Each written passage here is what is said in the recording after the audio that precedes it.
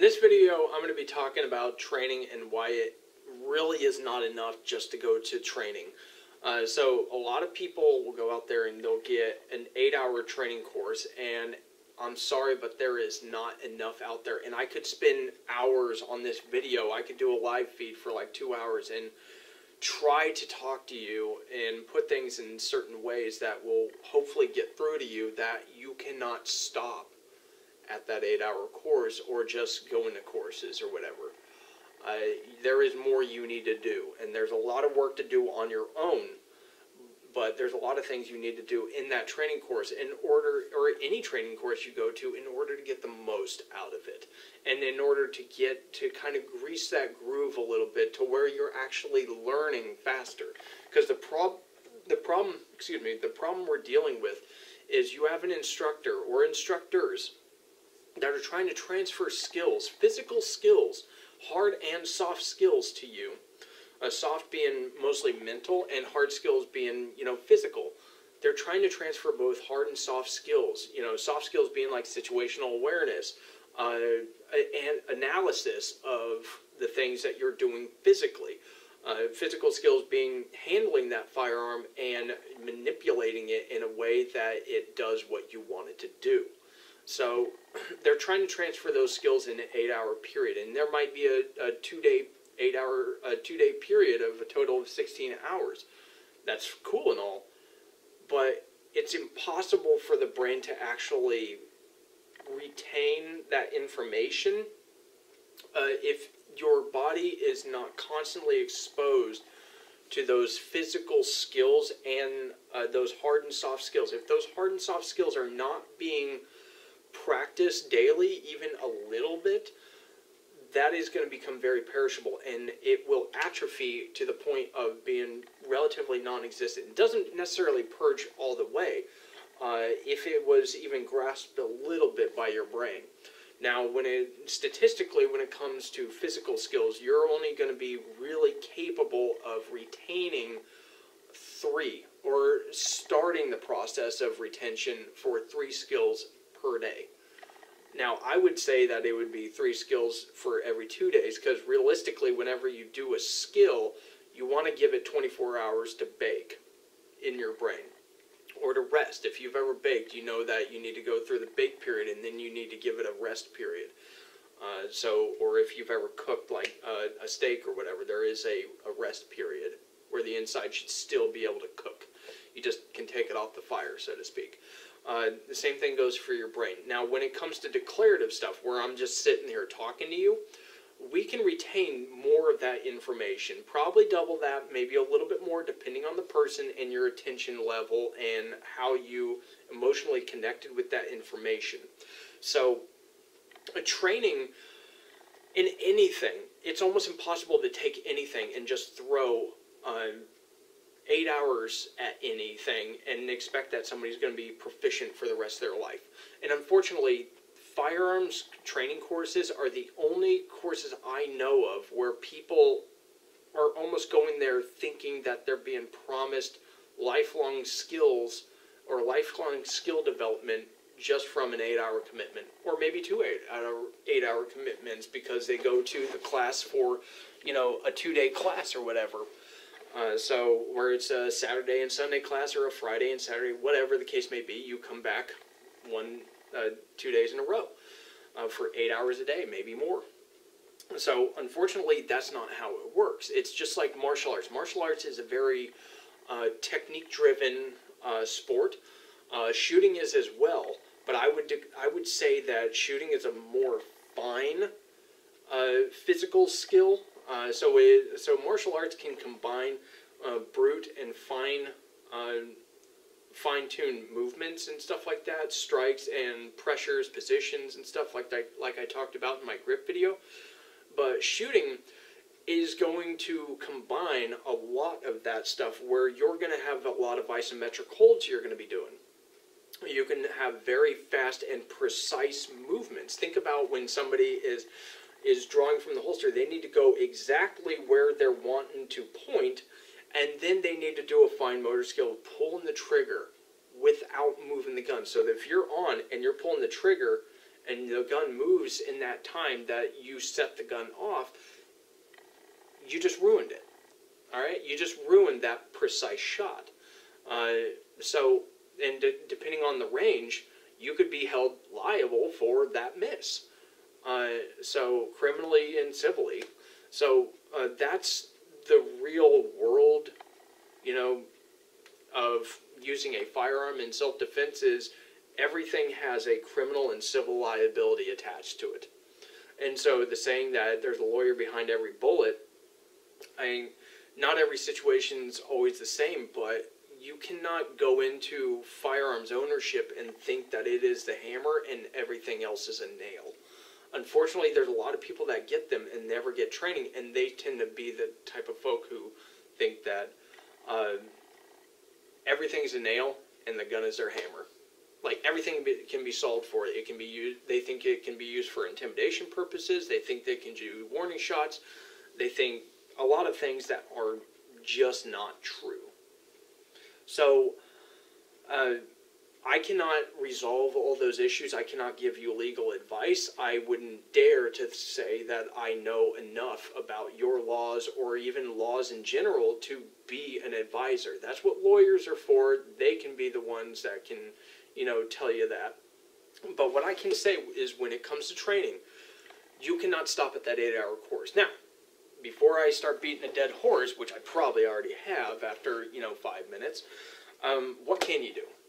Okay, so what you can do is, when you go to these courses, you need to go to courses, but there's stuff to do at the course, before the course, and after the course. Before the course, prep yourself for the course. Try to look up YouTube videos, free material that's going to talk about that stuff. Get a visual reference for what you are going to be encountering. YouTube has a lot of videos on the basics of firearms training. Watch those videos. Listen to some of the stuff they're talking about, like the grip, recoil, follow through, and stuff like that. Go do watch some videos on YouTube, and get yourself a little bit familiar with that stuff. And then when you go to class, hopefully a lot of that material will be familiar to you, and it'll help you retain a little bit more of that information and focus more on those hard skills, all right? So, at the course, I recommend that you take notes. Whether it be written, I like written because I don't need a battery in order to retain it. I just need to put it in an area where I can get to it, right? There are some instructors that I've worked with where they actually have printouts of almost everything they're going to teach, but you still would need to put notes in for individual notes for yourself. Like, if you notice you have a problem with stance, maybe you just need to emphasize check foot spacing, check, left foot forward or whatever it is. If you're left-handed, right foot forward, and stuff like that. You want to put in your individual notes. The reason is, you can recall it that day when you're in the training course, but a lot of times people will immediately forget it the next day because our brain is going to purge unnecessary information, and you have just been given a fire hose of information, and it's going to be really hard to just absorb and keep it. It's impossible to keep it all.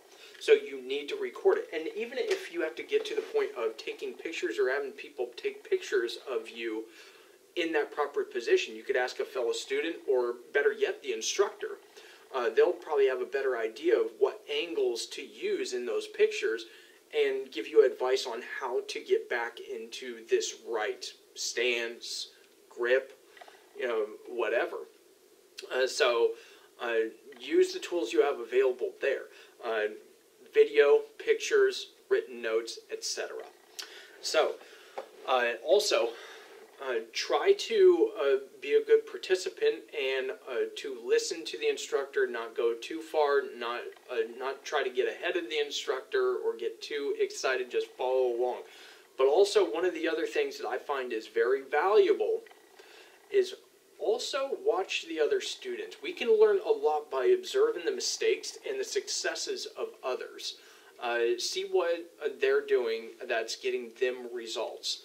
And, focus on yourself, of course. Don't try to, be the coach, the first day coach there. Enjoy your time as a student, but use them as an opportunity to learn as well. Watch what they're doing and seeing if it actually works. You know, if they're applying what the instructor's telling them, then maybe afterwards or during a break, pick their brain a little bit. Like, how is this working for you? Is there some way that you got this? You know, you understood this? Of course, when you're on break, you don't be messing with the weapons unless the instructor is okay and they're allowing you to go down range with empty firearms to kind of work on some of this information. But hopefully you'll have, you know, instructor guidance along the way, or you can pick the brain of the instructor on skills you're having problems with during breaks or something. So anyways, that's just a few things you can do while you're at the range. Okay? And when you're back from the range, when you leave the range, there's a few things that you could even get right now. There's a few accessories that you can get and a few things that you can do. Now, the things that you can do need to wait until after training. All right?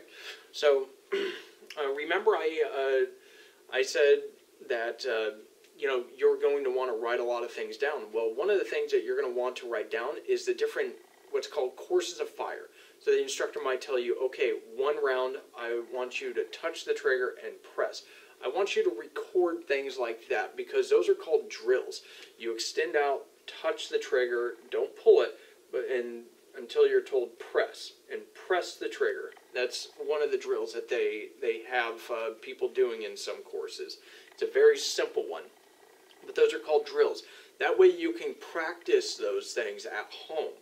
And once you get home, you need to have certain pieces of gear that will set you up for success.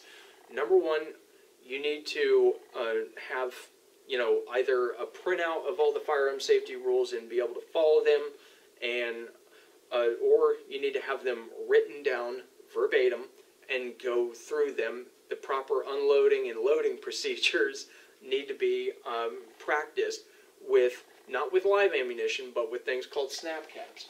Now, this is the first investment you're going to need to make.